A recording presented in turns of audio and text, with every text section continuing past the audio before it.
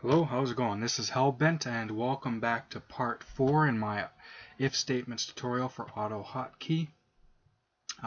It's been about a week since I did part 3, so I'm just going to update the date of today's date, which is the 21st. And then I'm going to comment out the last thing we had worked on.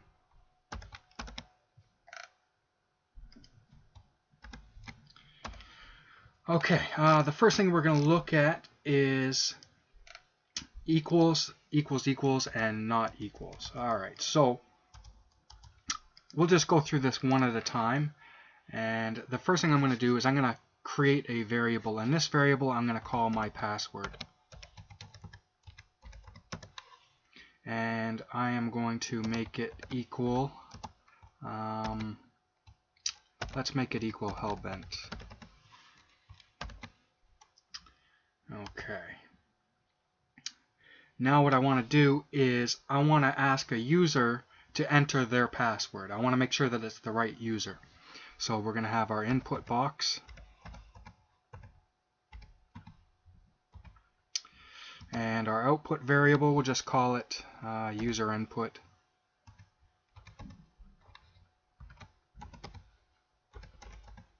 It's been a few days since I've actually done any coding, so I'm a little bit rusty. Okay, so our prompt is please enter your password.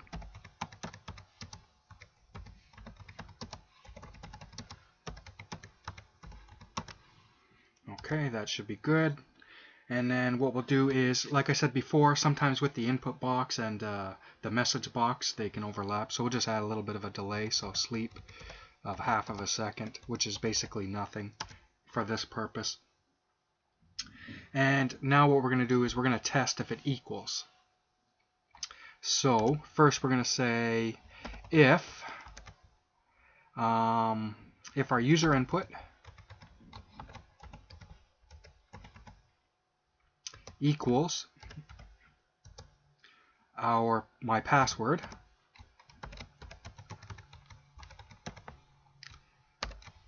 we're going to have a message box that says that it's the same.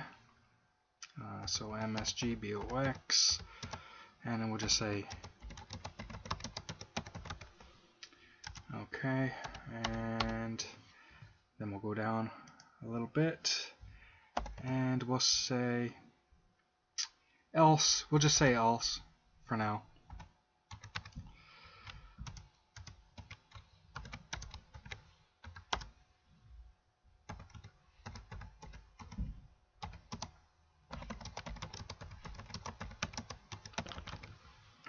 Okay. So I think I'm happy with that. Am I missing anything?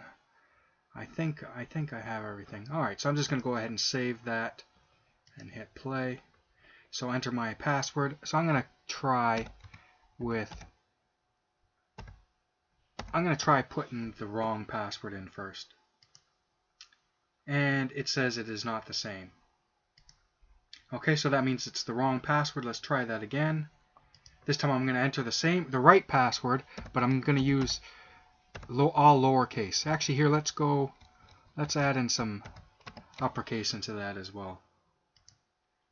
And it says it's the same. Now, what if we wanted it to be case sensitive? So in this case, we got it to ring true even if we used different case sensitive. But what if we actually want it to be like most passwords where it has to be case sensitive? In that case, what we need to do is, instead of this equal operator, what we're going to do is we're actually going to do the equals, which is case sensitive. So I'm just going to comment this out, and we're going to recreate that exact same thing. Now I could have done it, I could have added it into the previous if statements, but at least this way you have different examples. User input. If it equals this time, my password,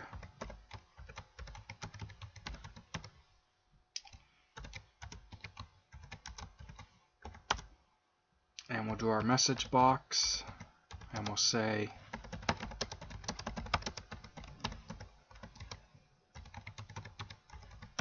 That is the right password.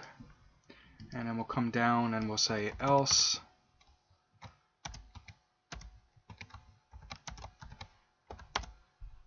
And our message box.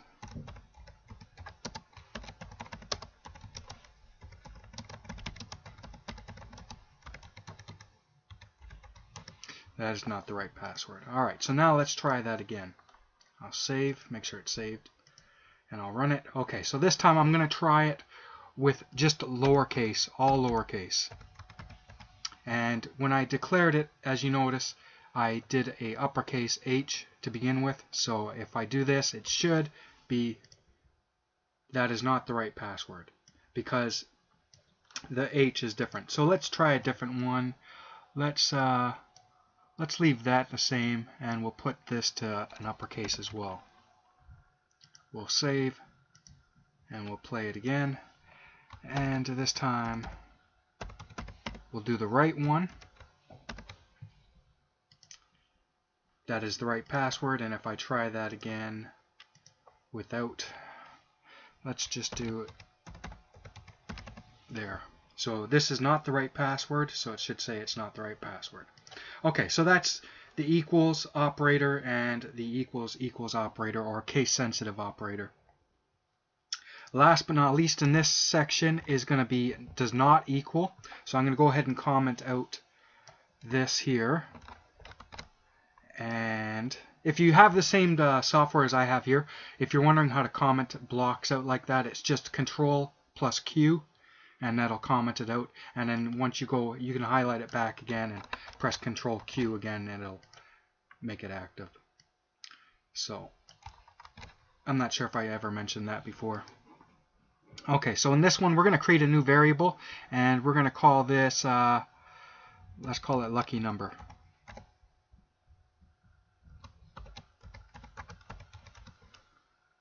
Okay, and we're going to make our lucky number 69.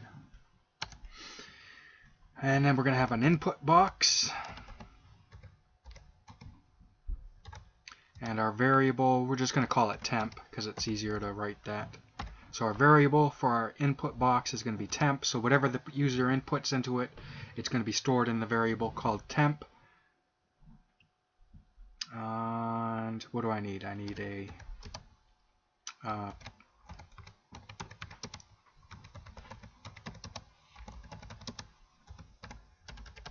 I guess it's not yours because I'm going to say if it's wrong or not. So I'm going to say the.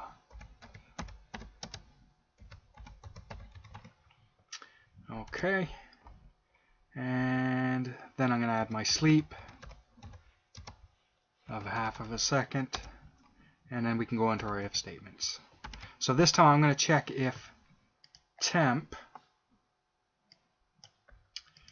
if our temp variable does not equal, so right now our lucky number is 69. So what we want to check to see is if our temp variable does not equal that. Now we can say, does temp equal 68? Does temp equal 67? Does equal 66? And we can do a quadrillion different if statements to check to see if it equals that. Or we can just check all at once if it does not equal our thing. So the way we do that is we just say exclamation point equals, which means our temp does it equal, not equal our variable that we have for lucky number.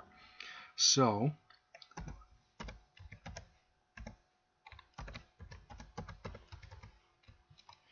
we just said if temp does not equal lucky number, we're going to do this. And we just want a message box. And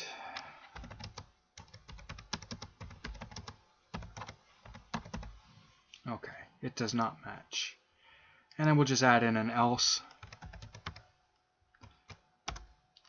And obviously in this case it must match. If it doesn't, if it's not, it must be true. So I'll just say something to that line, to that end.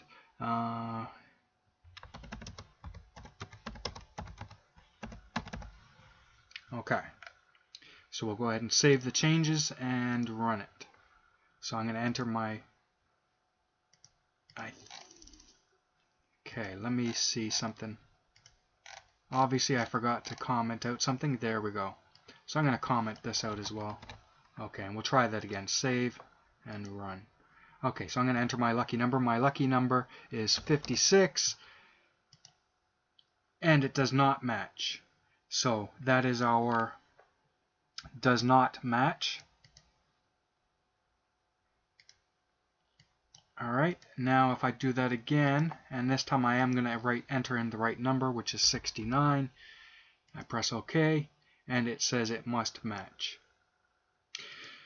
Now I know these examples are, you might have a little bit of difficulty in following what's going on with these.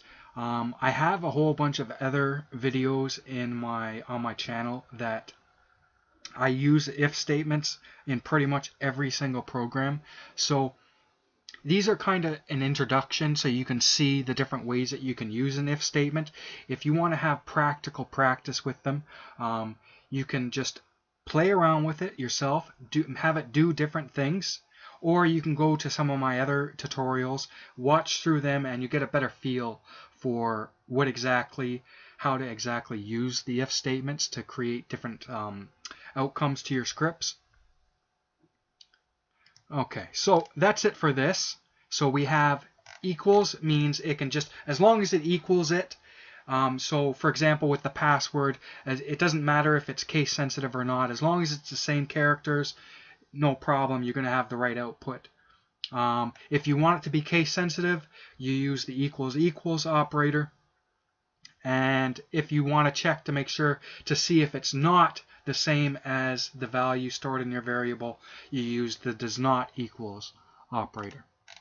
Okay, so I'm going to go ahead and comment that all out, and we can move on to the next section.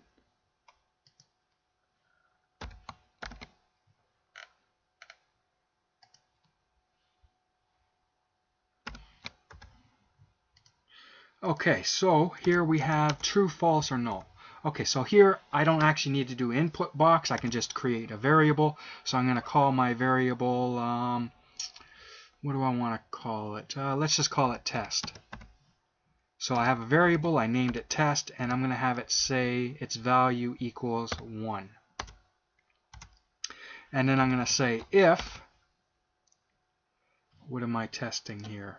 True, false, or null. Okay, so in computers, a 0 is a false value, a 1 is a true value, and a null value is just a bunch of gibberish to the computer. So it's like a whole bunch of strings of numbers that don't mean anything, and it knows how to identify that, because obviously if I'm looking for a null value, which is basically no real value, I can't use a value of 0, because a value of 0 isn't a null value, it's a false value. So obviously a false value cannot be a null value. So we're going to test to see if our variable is true, if it's false, or if it's null. And then we're just going to change the value of this test variable to test the different things. Okay, so we're going to say if test equals true, we're going to have a message box that says it's true.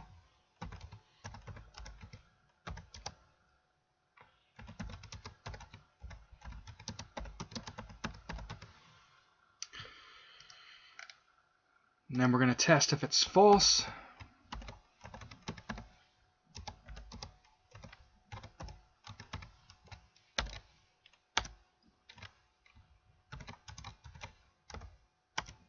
Oh, messed up somehow. Okay, so we need a message box.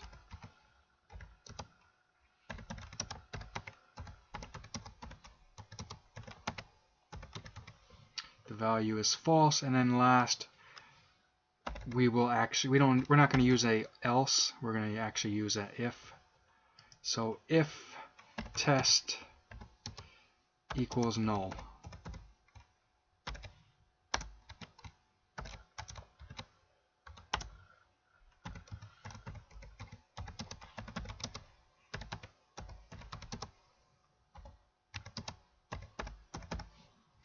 Okay, we'll save that and we will run. Now you notice that I didn't actually have to use an else if in this, because if this one's true, obviously all the rest of them aren't going to be. So I don't need to have it staged where I use else in this. Okay, so clearly I have a value of 1. Like I said, a value of 1 is a true value. Now I'm going to go ahead and change this to a 0. And I run it again, and our value is false because we have a value of 0. And then I'm going to change this to nothing. So I'm just going to initialize the variable. I'm not going to store anything in it. So automatically it's going to store a garbage value into it, which is a null value. So I will get a null thing. Okay. So there we go. Let's see, what else can we do here? Let's see what happens when we put a value of 2 in here. We get nothing. So what we can do is we're going to incorporate something from the last one here. So if test, no, you know what? That's coming up next, so I don't want to do that. So let's just add an else. Else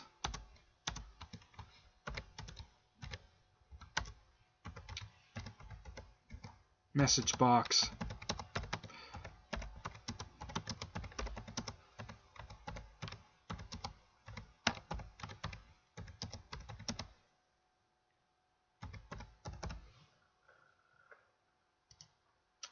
and we'll run. There we go. So the value is not true, false, or null. Okay, so that's true or false, and we can manipulate these things. We can also just type in the word. Actually, you know, I haven't actually tested it like this before. I'm not sure what's going to happen, because usually when you put a, because I'm not trying to store true as a string. I'm trying to store it as a one value. So I'm not sure what's going to happen. So let's just check. And it says it's true. So it knows to not to treat this as a string. So that's pretty cool to know. And we can also do this. I think we can do the same with false and null as well. Yeah. Okay. So that answers that. You can actually store the value as a false like that. But like I said, you can also do it. You can also do it with just by storing a 0 in it. And when you write your scripts, what you can do is change the values of different variables by using testing conditions. So let's say I have one variable that has nothing to do with the true or false. It's just some other variable. If I come across in my script a part where it checks its value, if its value is a specific thing, inside of that if statement, I can change the value of something else to a true or false. Or I can change a whole bunch of things to true or false. Right? Okay. So that's it for this. Let me see how much time we're into. Alright, we're up to 18 minutes, so that's it for this one. Hopefully later on today I'll upload the last of the if statements, and then we're going to move on to, I think we're going to go on to functions, but I haven't completely decided yet. But anyways, I will see you on the next one. Have a good day.